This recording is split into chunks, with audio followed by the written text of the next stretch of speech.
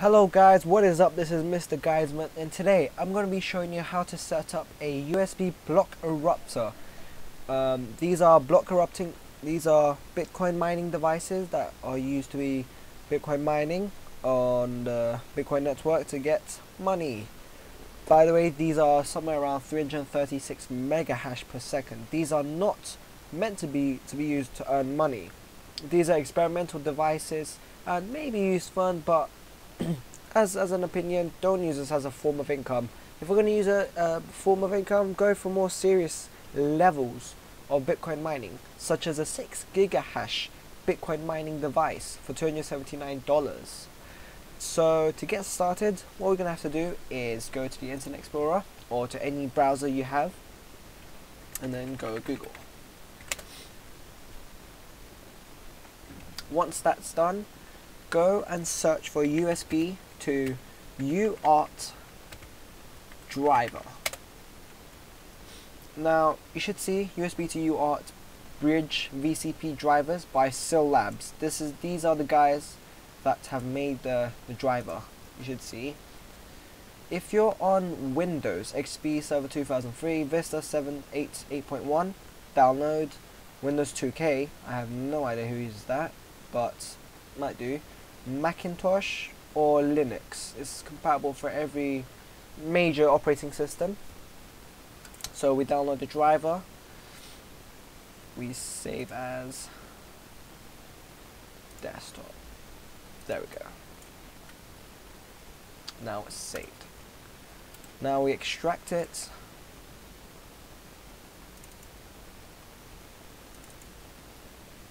And depending on your operating system, it's either 64-bit or 32-bit that the driver can be installed at.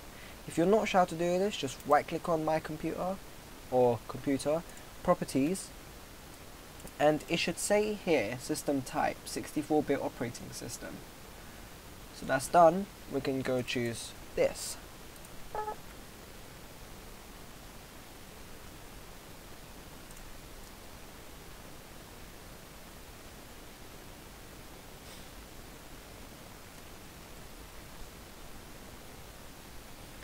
Right, so just install this file, accept agreements, please wait while the driver is done.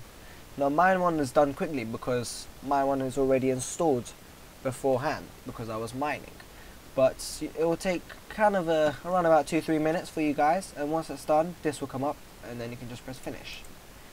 Now that's done, you can plug in your USB block eruptor into the port of any USB port you have on your computer. And you should see installing new driver software. Ready to use. Now keep in mind to just keep this tab open, well the dialog open. We're gonna use this later on, COM3, just keep that in mind. So after that we're gonna have to download a miner to be used, BFG miner. BFG miner is really recommended for any ASIC or FPGA miners. Again, choose which operating system type you have, Windows 32-bit or Windows 64-bit. My case, 64-bit.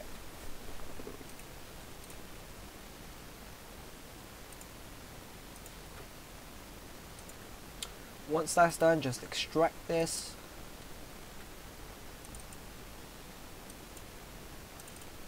Alright, now go inside the folder of BFG miner and there should be a lot of files here.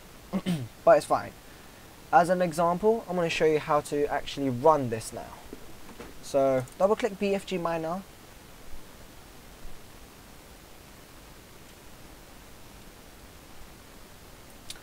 It's going to say waiting for devices, press M+ to add or Q to exit. You need to specify one server. I'm going to be using BTC Guild. So since I live in Europe as well, we're going to have to do the following: stratum plus TCP : eu-stratum.btcguild.com : 3333. Done. Username. My username is Sergeant Cirque _ eruptor. This is my username. Any type of username or any type of URL is dependent on the pool that you are. So check your instructions on the pool's website, mainly in the how to get started or help section. Now that's my username done. The password is just 123. This is the worker password and username, not your account password and username. Now once we press enter, it should get going. It should say pool 0 is ready. We have all of this, and we have no devices here. So to do this, we just press M, so manage devices. You press the plus key on top of your keyboard, and straight away you can see that it gives you an example. Now if you wish, you could just do auto or all or a serial ports such as this. To use this, as we said, keep the dialog at the top, all we have to do is eruptor colon backslash backslash dot backslash com3, enter, and your USB block eruptors light now should be gone. It should be just either blinking or just stable. And my one's a 336 mega hash one, but if your BFG miner starts directly at 1 gigahash, then it's just the miner recognizing your device, and it's just a really peak high, and it just goes stable.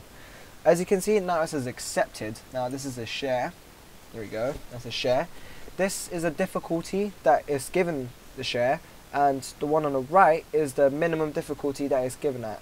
So as you can see from the top, difficulty, BTC Guild gives me minimum difficulty of 2. Now the reason that there's difficulties is if I have a miner such as 600 gigahash and running difficulty of 2, then that won't be really good of use, because I would be overrun and I would not have BTC Guild providing me enough work. So I'm gonna have to increase my difficulty, say to 128, and that will pretty much keep you leveled. If anything, you can't see this or com3, or you just wanna go normal, what you have to do is write the same thing again, eu-stratum.btcguild.com, and your username and your password.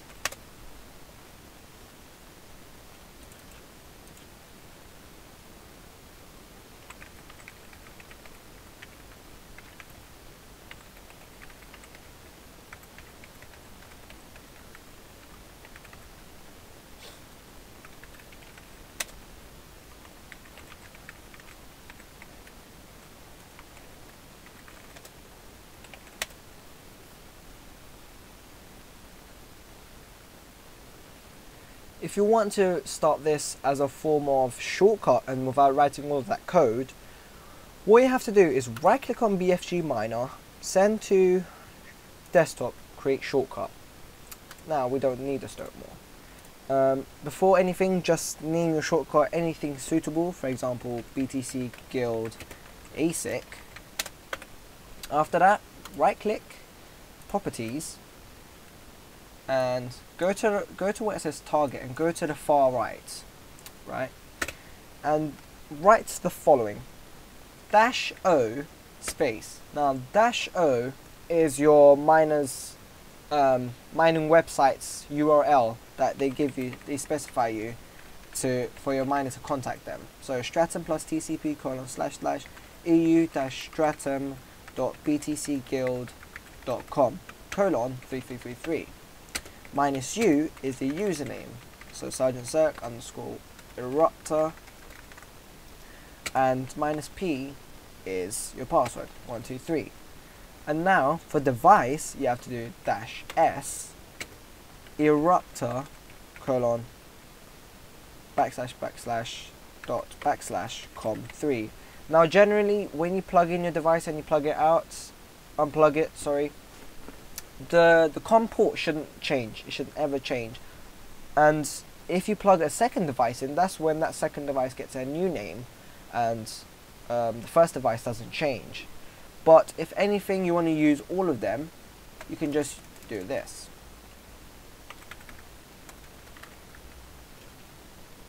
Write all. You do apply, then you OK, and you double click.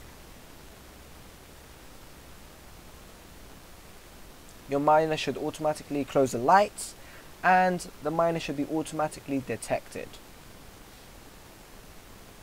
But if anything, and you want to use specifically that device, just write /eruptor : /com3, or whatever your port should be. And as you can see, we're getting shares. That's pretty much it. That's how you start your USB block eruptor. And thanks for watching. Like, subscribe for more tutorials. Hope to see you soon. Goodbye.